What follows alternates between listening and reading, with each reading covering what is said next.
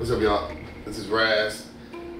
This is the book. It's here. It's tangible. It's physical. So me and Patchworks Atlanta teamed up to do the lyric book for Solemnites 2. Those rappers can't rap. They just Milli Vanilli. Philly freed Meek Millie. The jury killed Billy.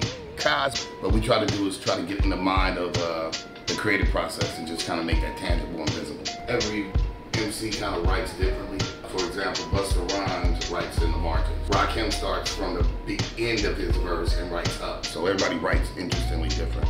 I just wanted to show my creative process. The weed legal, but the police will still kill. These bitches ass fake, but the pussy still real. Sometimes I write really nice, sometimes it looks like shit.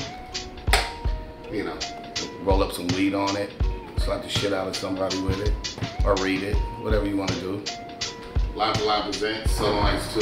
The coffee table lyric book. I don't know, get all that shit in here.